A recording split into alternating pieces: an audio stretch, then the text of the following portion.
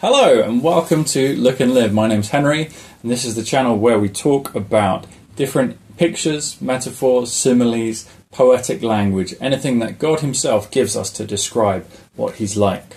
Every week, every Friday, we ask the question, what is God like? And this week's answer is, God is like Abel. We talked about God as a brother last week. Go back and watch that so you understand this. If you haven't watched that, watch that first maybe and then come back and watch this video. So God is like Abel. Cain and Abel. So this is the first pair of brothers in the Bible, and it tells us some profound things about what God is like.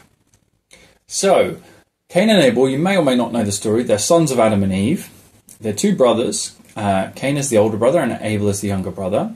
And they both offer sacrifices to God. Abel's sacrifice God is pleased with, and Cain's God is not. Abel offers of the flock. That might be the reason, because God goes on to institute animal sacrifice later. And he says the life is in the blood, and that's the reason that animal sacrifice is good. Although there are also grain offerings later, so maybe that's not it. But also because Abel gives of his best. When they give a sacrifice to God, Cain gives of his wheat, but Abel gives of the best of what he has. And this difference in their worship, that Abel's worship is perhaps better, and certainly God is pleased with it, makes Cain jealous, and he hates his brother, and this hatred leads to murder. It's pretty shocking. The first two brothers in the Bible, one kills the other.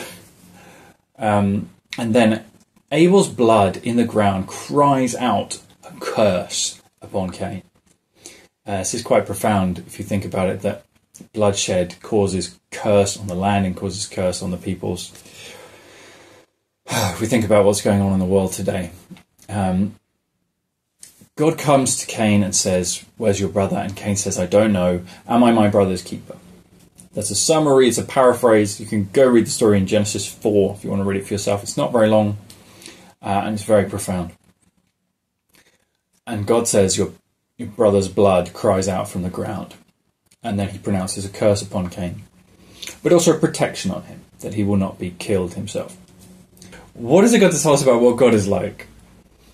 Well, last week we covered how Jesus, God the Son, became our brother.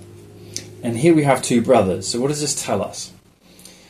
As Jesus became our brother, he offered better worship than us.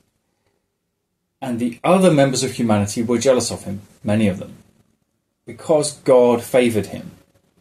He gave better worship, just like Abel gave better worship than Cain. And the ones around him were jealous, just like Cain was jealous of Abel, particularly the Pharisees and religious leaders, but also to some extent the Roman authorities, and many of just the normal people were jealous of Jesus and the love between him and the Father God. He was the favourite one. People don't like the favourite, do they? So they had to get rid of him. And just like Cain did with his brother, they killed him. They murdered him.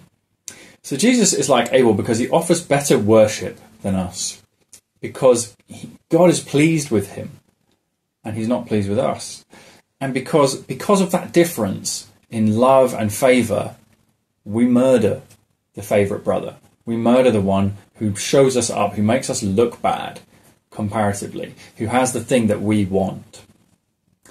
And Jesus' blood also cries out. When Jesus is murdered, Jesus' blood cries out, just like the blood of Abel. Abel's blood cried out from the ground to curse. But Hebrews tells us, I think it's Hebrews 12 or 13, but I'll put it up on the screen. Jesus' blood speaks a better word than the blood of Abel.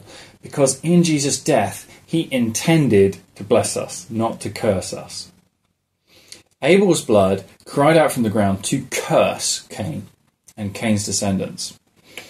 But Jesus' blood cries out to bless us. Now, why is that? Because there are also some key differences. There's a few similarities to this story like we've gone through. The two brothers, a different sacrifice. One is preferred by God. There's hatred, murder, and the blood says something. But what's the difference? And there's really key differences.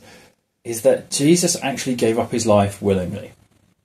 Abel didn't know what was going on. He was clueless. He just got jumped and killed. But Jesus knew what was going to happen to him. You can tell that because you go through his life, he predicts it many times. But even before that, before God came to earth as Jesus, he knew what he was walking into.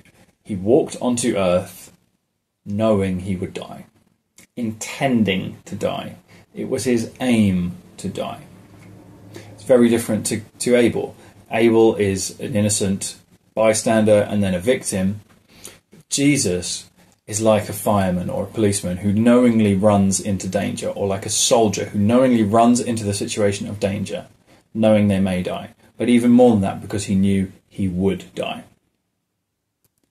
And Jesus actually intended to use his own death and murder to pour out his blood like a sacrificial animal.